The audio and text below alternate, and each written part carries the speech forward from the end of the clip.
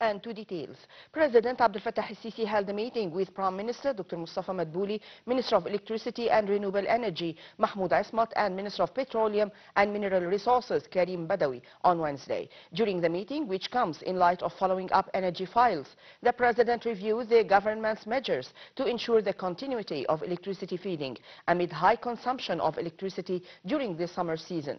The President gave his directives to the government to intensify efforts aimed at implementing renewable energy projects across the nation.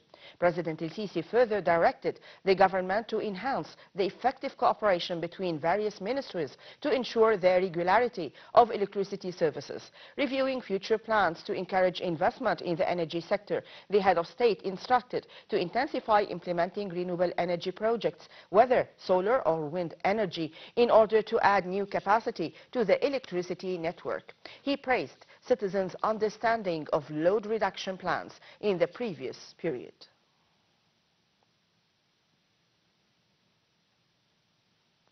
General Abdelmajid Sakr, Commander-in-Chief of the Armed Forces and Minister of Defense and Military Production, attended the events of the 4th International Scientific Conference on Communications ITC Egypt 2024 and the 3rd Scientific Innovations Competition ISAC 2024, organized by the Armed Forces over several days at the Military Academy.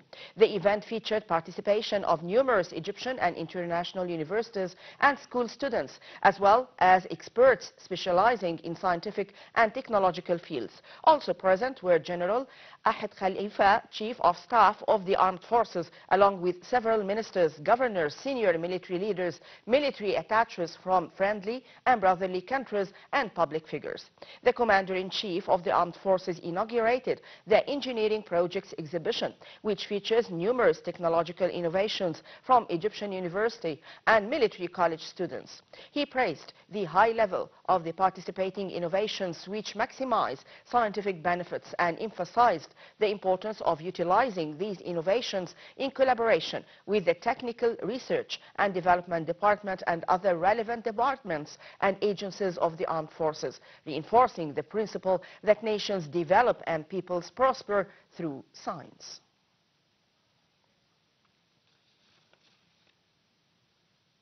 The cabinet headed by Prime Minister Dr. Mustafa Madbouli held its weekly meeting at the government's headquarters in the New Alamein city on Wednesday, tackling a number of political, economic and social files. Following the meeting, Madbouli held a press conference during which he reviewed the latest developments in the file of electricity.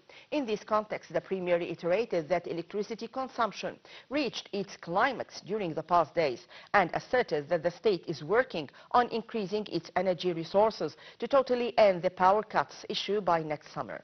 He pointed out two measures of boosting cooperation with regional partners in the field of renewable energy during the coming period.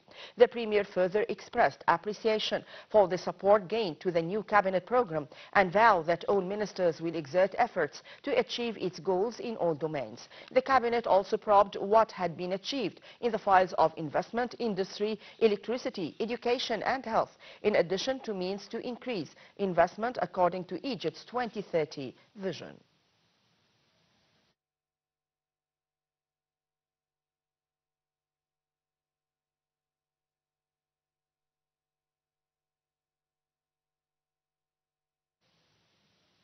The Gaza Strip was hit on Wednesday by new Israeli raids, hours before Israeli Prime Minister Benjamin Netanyahu was due to address the U.S. Congress. The residents said several homes were destroyed